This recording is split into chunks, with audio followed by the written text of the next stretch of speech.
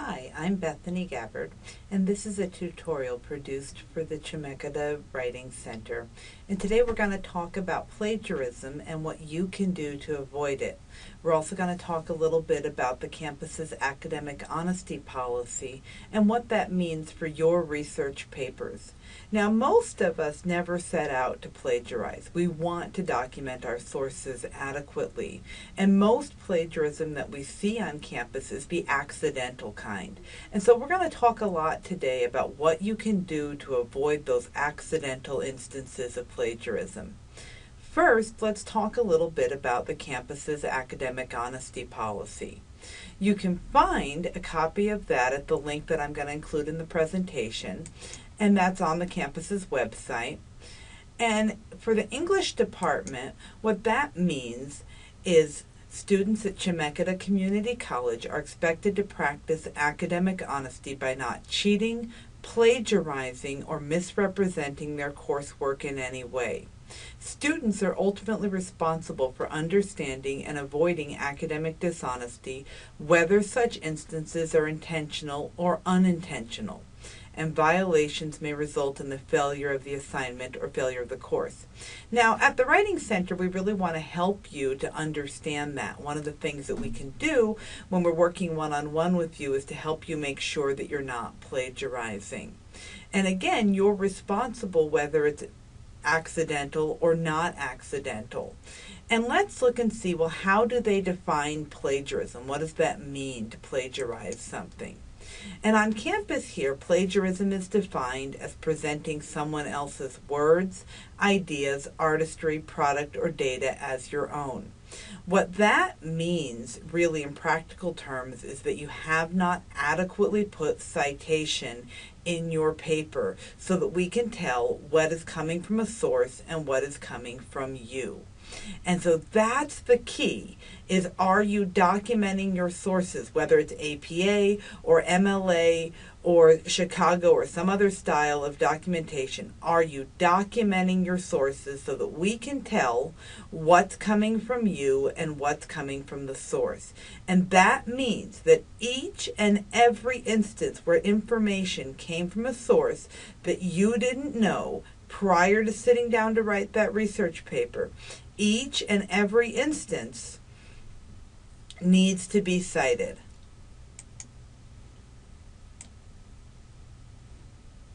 And so what I always tell students is I tell students that if you didn't know it before you sat down to write the research paper, before you started taking the class, it's going to need a citation. We don't just cite quotes, and we don't only cite at the end of a document. Whether you're an APA, MLA, or some other format, you must cite each individual instance that comes from a source. Now, what does that really mean in terms of getting started? You can avoid plagiarism before you ever sit down and start writing by how you do your research. Organize your sources well. By that, I mean either print out hard copies, or if you're emailing sources to yourself, keep track of what's coming from what source. When in doubt, so when you're in Academic One file or another database that you're collecting your research on, you'll see here the little PDF link, or if you just click on the article title, you'll see right here that you can view it as a PDF. If you're going to save it from the PDF. Now, if you're going to email it to yourself, which you can do just by clicking the email button, and it will ask you, do you want to email the full text to yourself? Select PDF, because that's going to give you the author's name, and that's going to give you the most information possible. You can also select full text, and that will show you just what's on your screen here. But what you can do too is include a little message to yourself about how you think you're going to use that source. But however you're keeping track of your sources, if you are printing them out, you can put numbers on the top of each source. So if you have the PDF here, you could put a number at the top of the source so you keep track of your sources in your note-taking. The other thing is, if you're doing it all on your computer, is you can have a document open that you're taking notes into. And what I've done right here is I've selected a piece of information that I think is going to help my paper. So I've selected that information. I'm not sure yet if I'm going to paraphrase it or if I'm going to quote it in the body of my paper. That's not important yet right now. What is important though is if I'm hitting copy, if I'm going to put that in my notes, I need to use quotation marks in my outline right here. I've got the quotation marks in my outline so that I know that I'm quoting at this point. Even if later on I'm going to put it in my own words, in my notes, I'm using quotations because I've cut and copied right into my notes. Same thing if I'm taking it by hand. I'm going to highlight or use the quotation marks so that I know that this is the actual words of that author. Because it's really easy in the note-taking stage to lose track of what's your words and what's the author's words. So what I've done here is I have a little outline going for myself, and this is topic 1, topic 2, topic 3, and any information I think I'm going to need for the rebuttal.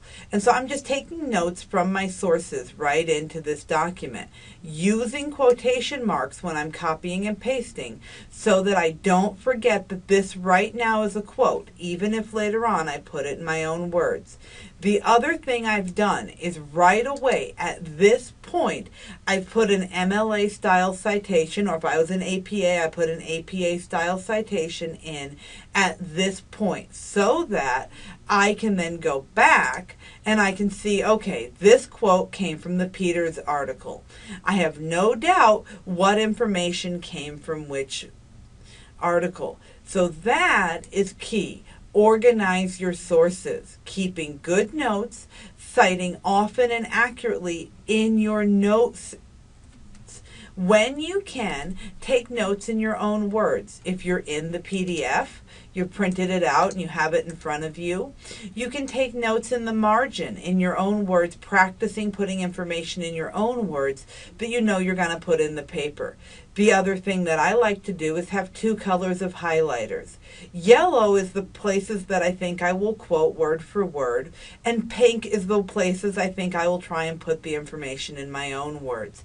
That way later on when I'm going to start my draft, I can go through and I can pull those quotes pretty quickly. I also then have that reminder to myself that this is information I want to include, but I better put it in my own words.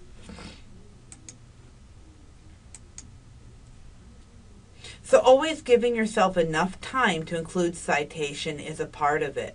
If you've included citation in your notes, though, you're not going to have a problem with this because you'll have the citation right there in your notes. A big common error I see students doing is they don't include citation in their notes and they don't include citation in their rough draft. And when I sit down to help them in the Writing Center, what they tell me is, well, I'm going to add citation later. I'm going to add citation at the end. That's a problem because then you may have 10 different PDFs to file back through. And so you have to look through. And did it come from the Peters article? Then you may have to even go back to your search. Did it come from the Schmuck article? Did it come from the medical economics article? I don't know. So, but if you've taken good notes, you've got it right there in your outline what source it came from. In fact, if I want to, I can just pick it up from my outline, and I've already got the quote marks and I've got the citation, so I can just pick it right up and I can take it to my document and I can put it at the spot that I'm going to need it. And oops, it doesn't look exactly right. I'm going to go here to Control and I'm going to have use the destination, so I'm going to use our destination formatting.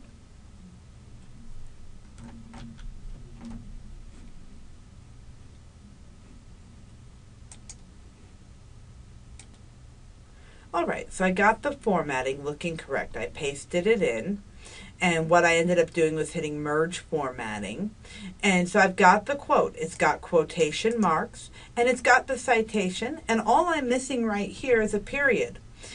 And so I'm ready to go. It came straight from my outline, and I already had the source. So I didn't have to pull back and pull up the Peters article. I had it all in my notes ready to go with the citation, saving me a lot of time.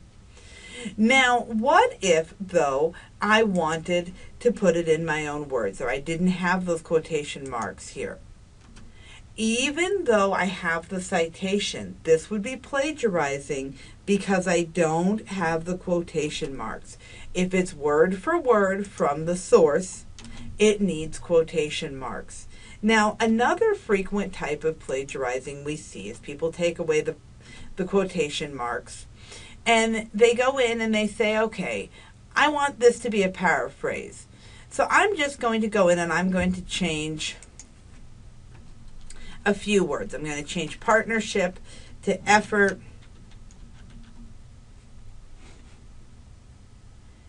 and I'm going to change physician to doctor, and I'm going to change perspective to view. So I've changed 3 or 4 words here. This isn't enough to avoid the plagiarism. This isn't really paraphrasing. Paraphrasing means you put the whole idea in your own words. It's not just changing a word or two. This would still be plagiarizing because I don't have quotation marks here. Even though I've added citation, I'm plagiarizing because I've only changed a word or two. If I'm going to remove those quotation marks, I better put the whole thing in my own words, changing more than just a word or two, changing the wording and the cadence of the whole thing into my own words, my own point of view. That's the key. So, when in doubt, we're going to use those quotation marks. We're going to be clear, though, that even when we are paraphrasing, say I had managed to put this all into my own words, still going to attribute it to Peters because I learned that information in Peters. The citation is not just for quotation. The citation is for any bit of information you learned from Peters' article. Any little bit of information gets a citation. Even if in the very next sentence I have more information coming from Peters, I'm going to put a citation right here with this sentence. So each little bit of information gets a citation.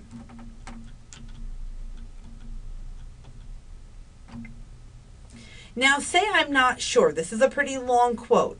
Do I need to handle it like a block quote? I've got other tutorials coming about handling block quotes. The important thing in your rough draft, though, is to get the quote marks in there. You can worry about formatting in subsequent drafts. When you clean up your draft, you can worry about asking us questions about how do you handle an article with multiple authors like the Peters article. You can handle the block quote later. You want to make sure in your rough draft, though, you have quotations when you're pulling information directly from the source, and that you've cited even your paraphrases with your parentheticals. Each bit of information gets a parenthetical citation, whether you're an MLA or APA. You're going to include the citation with each bit. Don't wait till the end of the paragraph. Don't wait till the end of the paper. Even if everything in that paragraph is coming from Peters, you still need a citation with each sentence or each quotation that's information that came from Peters. That's the important part, is it's got to be each piece. Not citing frequently enough is the number one error we see in the Writing Center, is students are waiting till the end of the paragraph to cite, or they're waiting to the end of the paper, or they've included a works cited page, but they don't have any parenthetical or in-text citations. At that point, they're already violating the academic honesty policy because they don't have adequate in-text citation. Each bit of information needs a citation to avoid conflict with the academic honesty policy. And that's going to be true at Chemeketa, it's going to be true at OSU, it's going to be true in graduate school. Wherever you're working with academic papers, you need to do a citation with each bit of information. So I talked about grabbing information from the article. Now, what about our information that I grabbed from a website? Like, say I want to include the academic honesty policy right here. I want this statement. And so I'm selecting it. I'm going to put it either in my outline or I'm going to put it directly into my paper. And going to select to merge my formatting. Going to make sure I've got quotation marks. And then, even though it's a website, I'm going to put the title of the article, which is Academic Honesty Definitions, in MLA format here. And you can see other tutorials for how we do that in APA. But the key thing here is, even though it's from a website and not an article, I still included my citation. I included it the best I could. It doesn't have a physical human author, but an author I can name. But it does have an article title. I'm going to get that in. I can later refine my works cited page, make sure that that is the article title. But in my drafting, I'm making sure and getting a citation in there. I don't want to just do something ugly like this. Even in my rough draft, I wouldn't want to just plunk that URL right in there, because that's not good citation, and you're going to end up spending a lot of time later on. So even in my rough draft, I'm getting citation in there in the parenthetical format that I'm going to want later on, whether it's from an article, whether it's from a website. And in this case, even though the information may be just general background information, if it comes from a website, if I didn't know it prior to writing the paper, it's going to need a citation.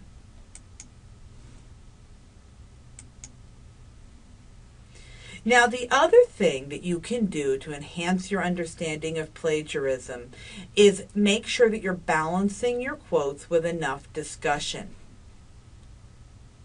So as you can see here, I have two quotes back to back. I've got the Peters quote and I've got the Academic Honesty quote. What I would really like to do is have a sentence in between here in my own words. My own great thoughts and discussion of Peters before moving on. So I'm going to include my own thoughts in between the two quotes. Because if your whole paper is quote, quote, quote, quote, quote, even if you have great citation, you're not bringing in enough of your own thoughts and your own discussion. The other thing that I see students do is when they realize that they're doing that they have quote, quote, quote, quote, quote, they have cite, cite, cite, they start removing some citations so that it doesn't look like everything came from the sources. That would be plagiarism. That would be a violation of the academic honesty. Because if every bit of information came from that source, then every sentence needs a citation.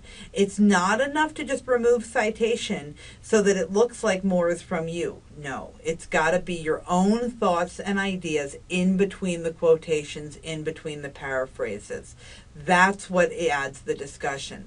So if you look at your paper and you think, oh, I've got a citation, a citation, a citation, this is too many citations. No, you have plenty of citations. What you need is more of you, which is going to get the paper longer, which a lot of times is what you want. So you're not going to remove citation, you're just going to insert more of you in, and that's what you want. When in doubt, always use your manual. For writing classes here at Chemeketa, you're going to use your Little Seagull manual. Until we adopt a different one, it'll be the Little Seagull.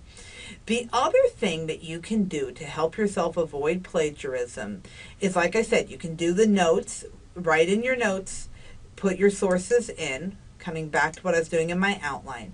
The other thing I can do is I can include my works cited page. I don't have to wait till the end of my paper to include my works cited page. I can just go right here. I can hit enter. So even if I have just a blank document at this point, say all I have is my name, my title, I've got my basic MLA format set up here, but all I have to have is that, and I can just go here, I can go to insert page break, and look, it gave me a new page, and I'm going to put this centered just like I will on my final thing. Gonna go and put works cited. And if I was an APA, I'd label it references, but I'm an MLA right now, and I just start my citation right there. Now, if I'm over here at the Academic 1 file,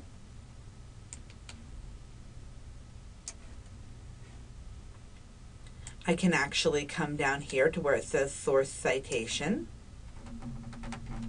And of course, I'm going to want to double check this. Always double check it in my little Siegel manual to make sure that this citation is the correct format wanted by my instructor. And if you're an APA, this one won't work. You'll need to adjust it just slightly to fit APA.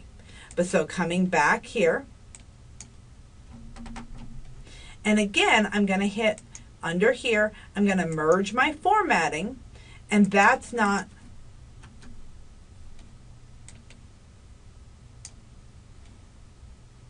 correct. I'm going to come here, going to get my hanging indent. So even though I haven't finished typing my paper yet, I've got the Peters citation on my works cited page. I know that it's been included, and then when I come to another quote from Peters, I can remember, oh yes, my parenthetical is just going to be Peters et al. So that is kind of how I keep myself going, is I build this works cited page at the same time that I'm writing my draft. I don't wait till the end to include my works cited page. I build it source by source as I'm writing my draft. And I can even make my works cited page at the point that all I've got is notes. I could make my works cited page from my note-taking stage onward and then just go back and add the main paper. That's a great strategy too, to make sure that you've got those citations in there. But just to reiterate for you, it's not enough. It's not going to be enough to have just the works cited page. I need both the works cited page and my citation right here. So I've got both. I've got my citation right here, and I've got the matching place on my works cited page. And obviously on your document you won't use highlight. But I'm showing you that I have it both in my document and on my works cited page. Notice too that even though I used the web for my research, in neither spot did I just plunk the URL down. Just including a URL is not enough to avoid academic honesty issues, because you need to use your system, either APA or MLA. You need to include the information that that system wants you to, which for both MLA and APA is going to be more than just a URL. Now, it can seem overwhelming when this is your first research paper. The key thing to keep in mind is that most students have great intentions. You don't want to plagiarize. And if you take good notes and you take good care when you're making your rough draft to include citation, you're not going to have a problem with the academic honesty policy. You run into problems when you take sloppy notes or when you're cutting and pasting and you forget what came from what source. Take the extra 2 or 3 minutes to include a citation as you cut and copy so that you never run into that problem. And again, even if you think you're going to later go back and put it in your own words, use quotation marks in your outlines and in your note taking until you do that, so that you don't wind up with a situation of wondering, is this in Peter's words or is this in my words? You want to make sure that you've got it in your notes correctly as a quotation, so that you don't run into problems where you forget what's you and what's the source. And we've all been there. And so the key thing too to remember is that that's what we're here for in the Campus Writing Center. We can help you if you have a question. Did I put this in my own words enough? Did I change enough of this? Am I balancing quotes enough with discussion? That's something that we can absolutely help you with in the Writing Center. You can also always ask your instructor, or you can use your manual. That helps you as well. So I hope this tutorial has helped you today with understanding how you can avoid plagiarism through taking good notes, organizing your sources, citing often and accurately throughout your paper each and every bit of information that you didn't know prior to sitting down to write that paper needs a citation. And so if you're doing that, you're going to be just fine with the academic honesty policy. And if there's any further questions you have, that's what we're here for, is to help you in the Writing Center. Thank you so much.